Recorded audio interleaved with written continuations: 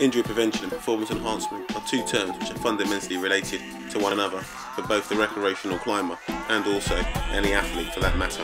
Injury prevention or risk reduction, if undertaken successfully by the coach, parent or climber or athlete for that matter, will lead to many years of successful athletic performance without time away from their chosen sport.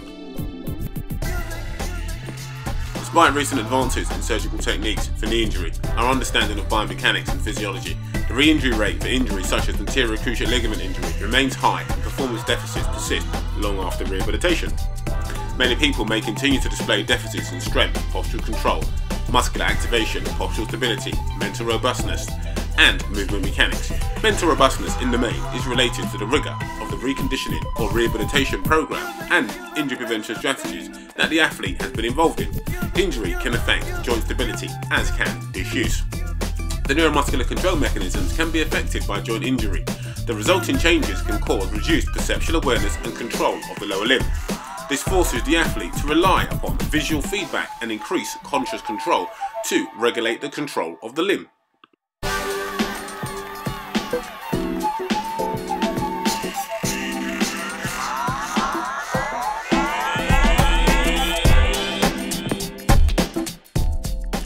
In this video, I display aberrant movement patterns during a lunge activity. This is a functional task used in many sports, such as climbing and also team sports. This is a movement control problem causing increased knee valgus alignment and an increased hip medial rotation moment. This position or movement pattern can be career-ending for many athletes and recreational exercisers because it is statistically associated with an increased risk for anterior cruciate ligament injury and also anterior cruciate ligament re-injury.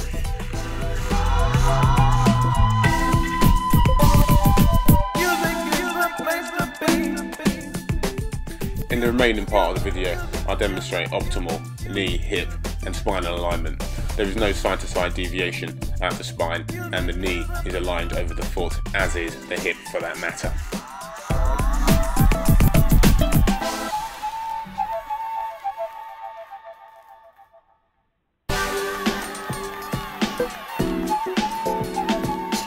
These neuromuscular retraining drills are important for the athlete wishing to improve their neuromuscular control to reduce injury risk and also for the patient recovering from a knee injury. The exercises here are simple limb loading activities with a band attached to the femur and pulled tight to challenge the stability and neuromuscular control mechanisms in the knee, hip and spine to control postural support. The stability challenge is increased by standing on a mildly unstable surface such as a soft mat.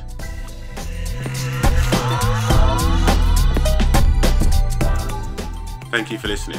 If you'd like more information about the work we do with climbers and other athletes in injury prevention or reconditioning, or you'd like to find out more about our online strength and conditioning packages, then please visit our website at www.insideedgephysio.com, or you'll find us on Instagram, Facebook, Twitter, or you can sign up for our injury prevention updates at the website, again www.insideedgephysio.com.